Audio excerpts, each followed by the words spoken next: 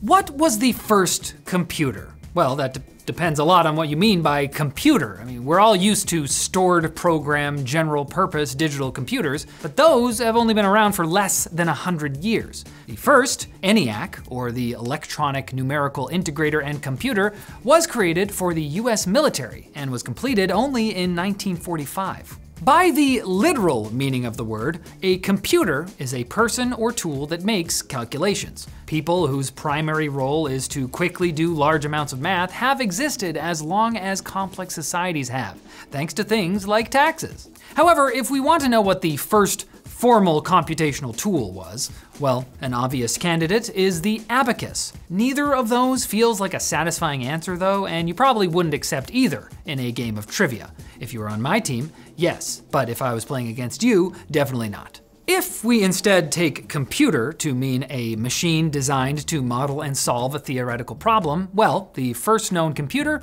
is still surprisingly ancient. The Antikythera mechanism is a bronze mechanical device about the size of a large book that was discovered in 1901 inside of a Greek shipwreck that sank over 2,000 years ago.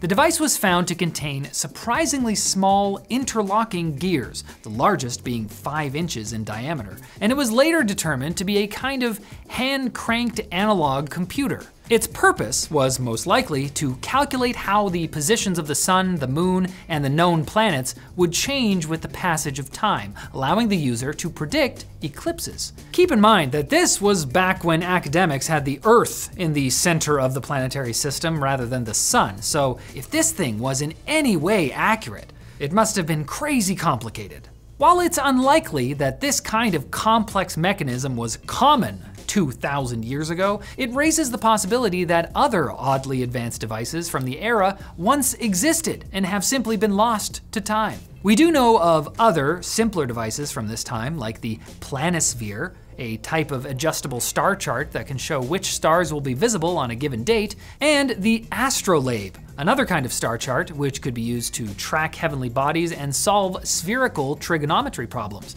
making it useful for navigation. But the Greeks aren't the only ancient civilization where we've discovered evidence of early analog computers. According to Chinese writings, engineer Ma Jun created what is called a south-pointing chariot in the 3rd century. This was a mechanical device stylized to look like a doll pointing its finger. The doll would sit atop the roof of your chariot, and it would point continuously in one direction, no matter which way the chariot turned. Now to do this, it used a differential gear that would compensate for the turning of the wheels, keeping the device pointed the same direction it was set to at the beginning of the journey. For cultural reasons, they were set to point south. If that seems odd, just remember, modern magnetic compasses don't actually point north. They align themselves with the globe's magnetic field, meaning they point both north and south.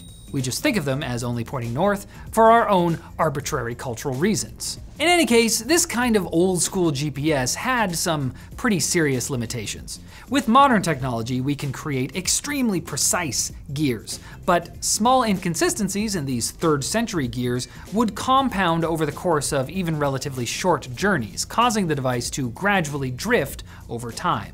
Realistically, you'd only be able to travel a few miles before that drift became significant and its orientation would need to be reset. And that's before the gears started to wear unevenly with use. Also, a mechanical device that can only solve one problem, where is south, is pretty limited. So what was the first programmable machine?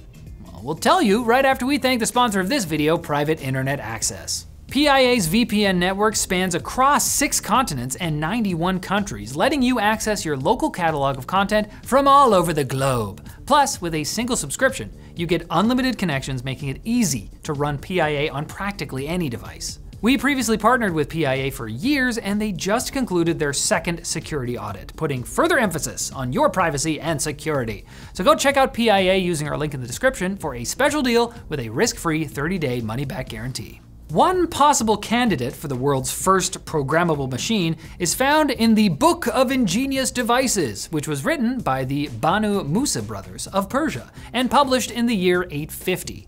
The book describes a number of mechanical devices, including an automatic water fountain, hot and cold running taps, and a pressure sensor. They also included a steam-powered flute and a water-powered organ.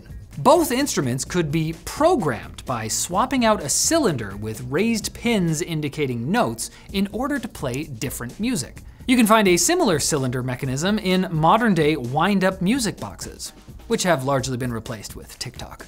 Arguably, the first analog computers that wound up widely used by the average person were clocks. Human beings have been trying to devise more and more precise methods of measuring time for thousands of years, using everything from shadows to water to sand to incense to candles to gravity. Tried basically everything. While the average hunter or farmer probably didn't need to know what time it was beyond morning, noon, and night, just try to imagine running a government without clocks. How are you supposed to schedule a meeting?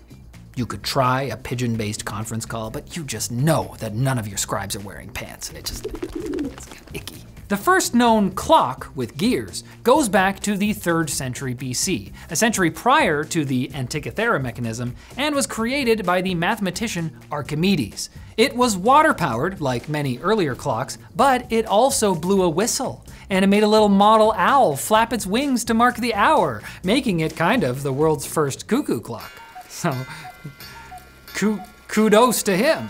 Fully mechanical clocks wouldn't arise until the 12th century. Mechanical calculators wouldn't come about until the 17th. An odd aspect of the history of these kinds of devices is that they were variously invented, lost, rediscovered, reinvented, and passed back and forth between different civilizations. In the modern day, we tend to take for granted that the invention of the steam engine kicked off the Industrial Revolution, and that the invention of the programmable loom inevitably led to the general-purpose digital computer. And at the risk of going a bit off topic, it's notable that not only did ancient engineers create a number of astonishing analog devices and complex machines, they also created their own steam engine. Writings from the 1st century BCE by Roman architect Vitruvius describe a kind of simple steam engine. While it couldn't have been particularly powerful or efficient, it both worked and produced torque. With the information we have, it's unclear if this engine or anything like it was ever put to practical use. It may have been just a novelty or educational device used to demonstrate the physics of weather. It's fun to imagine, however, what would have happened if ancient scholars had continued developing this kind of tech. Could we have had an industrial revolution that began in ancient Greece rather than in 18th century Britain? Or alternatively, will we wind up losing the knowledge we have now only to rediscover it in another 2,000 years?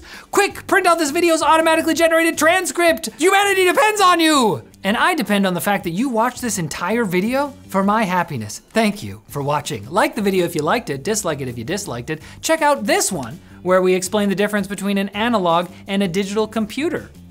You probably already knew that though, you're so smart.